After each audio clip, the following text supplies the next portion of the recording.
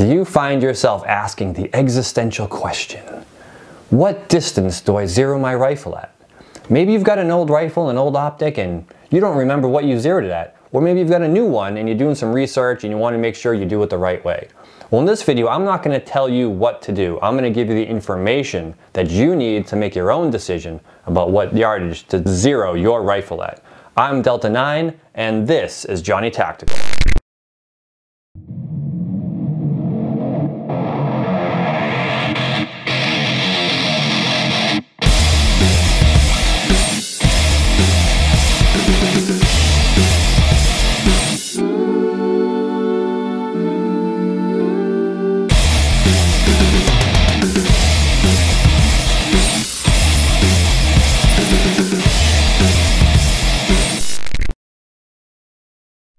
Just a couple things to keep in mind. When I say rifle, we're talking about the M4 AR-15, okay? We're not talking about any other kinds of rifles.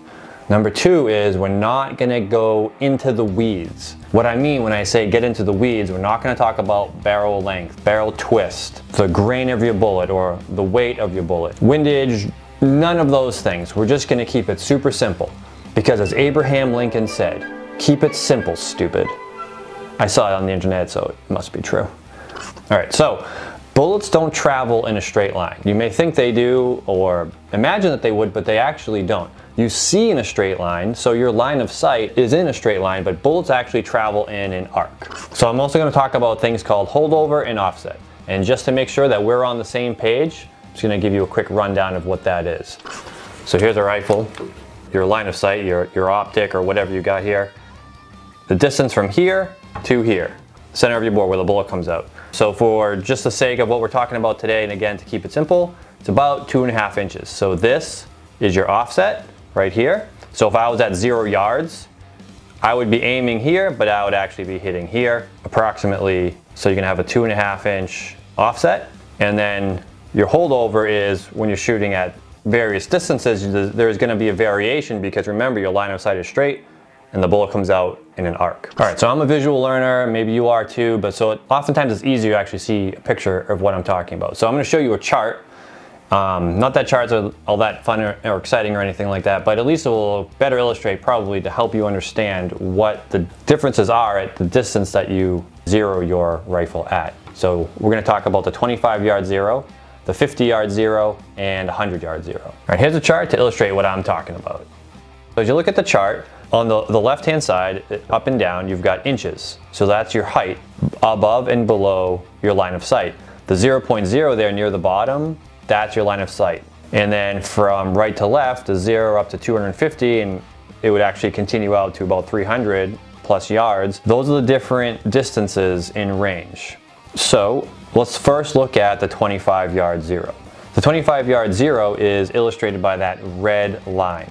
So as you can see, as it climbs from the bottom corner, where it crosses the 0.0, where it crosses that dotted line, that's point of aim, point of impact, which means we set up a target 25 yards away from us, and we fired our rifle and adjusted our sights until our rounds hit where we were aiming at.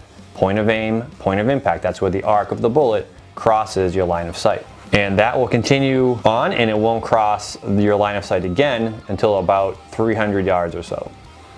So that means if you zero your rifle at 25 yards, you can have point of aim, point of impact at both 25 and 300 yards. But look at the holdover.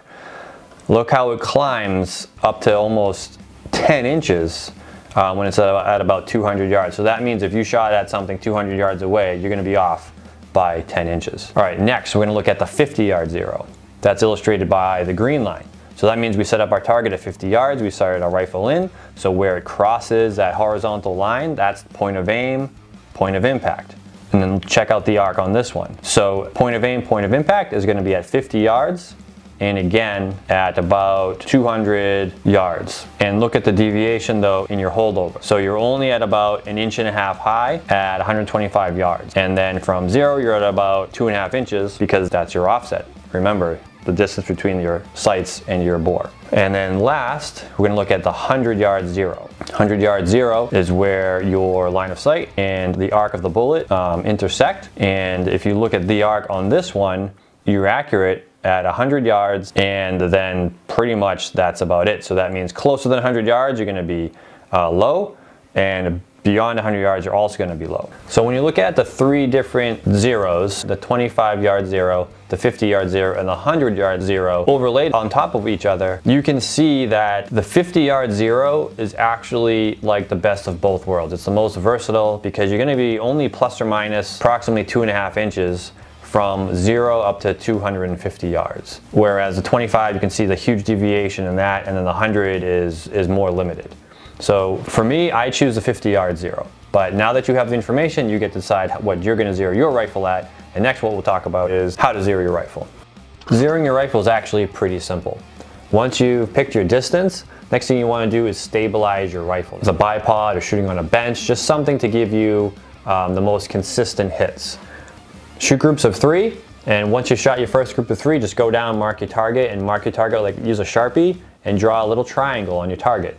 That's gonna give you like your best overview of the grouping. Just go back to your rifle, make the adjustments that you need to, and those adjustments all depend on your particular optic or the iron sights on your rifle. So make the adjustments per your manufacturer's recommendations and shoot it again. And just keep repeating that process until your groupings are where you want them. So they're point of aim, point of impact. All right, so one thing you might be concerned about is, let's say you want to zero your rifle at 50 yards because you've looked at the chart and you're like, hey, that's actually the most versatile of the zeros, but you only have access to a 25-yard range. Well, there are targets out there that you can use at 25 yards to zero your rifle at 50. I'm gonna have free targets to do that available on my website. So just jump over there to johnnytactical.org and you can go to the shop, go to my downloads, and then you can find it there and download that target for free. I hope you found that video helpful. I hope it answered your questions and gave you the information that you need to make your own decision about what distance to zero your rifle at. I appreciate your viewing. I appreciate if you would share it, like it, and follow if you're not following. I depend on you to spread the word and grow my audience. And if you could follow me on Facebook and Instagram as well. Also, jump over to my store and check out, you got some sweet Johnny Tactical t-shirts. They're high quality. Most of them are made in America. They're printed locally. And we've got hats, shirts, stickers, and patches over there for you. And jump over there. And if you sign up for my mailing list, you get 20% off your first order. It's not too bad. Johnny Tactical exists to make law enforcement better from within and safer from without while helping you take your work seriously, but not yourself. I'm Delta 9, and this is Johnny Tactical. Sights and the center line of the bore. Whereas, what did I just say? Did I say offset? You said bore. I know. So. Like the pig? Oh no. Don't do anything weird or wonky, just like, bless you. Blooper!